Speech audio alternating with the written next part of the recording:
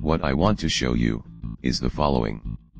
What happens when you start with small components in a too big job setup?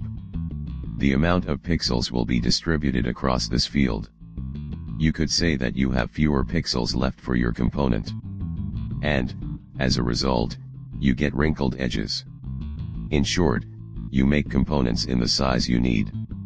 To show you this, I have made an example. A job setup 600mm x 200mm x 18mm. And a job setup 90mm x 90mm x 18mm.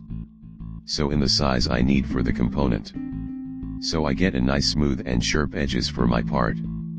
What happens if you now import the 90mm x 90mm x 18mm model, to size 600mm x 200mm x 18mm?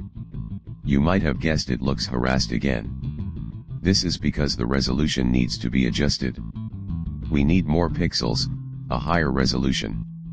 How to do this? You go to the job setup icon and hold Shift key and click. Now you see a hidden menu appearing. I was in 7 times slower resolution mode. I put it to the highest 50 slower times resolution mode. Now your model looks good again. Hope it helped a little. Greetings MegaTopDogs. Seeing is believing.